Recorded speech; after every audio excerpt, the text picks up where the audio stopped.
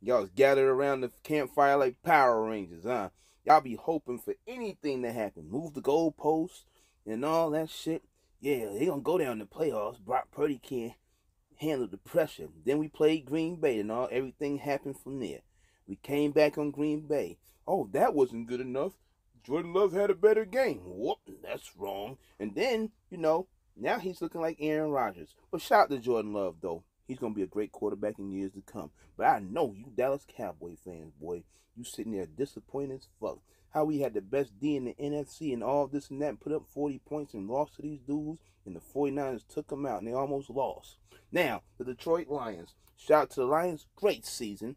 But Brock Purdy, let's see Brock Purdy come back from double digits. Not like last week and everything. That wasn't it. So then we get down by almost fucking 20. And then look what happened. Now they gonna say, no, that ain't it.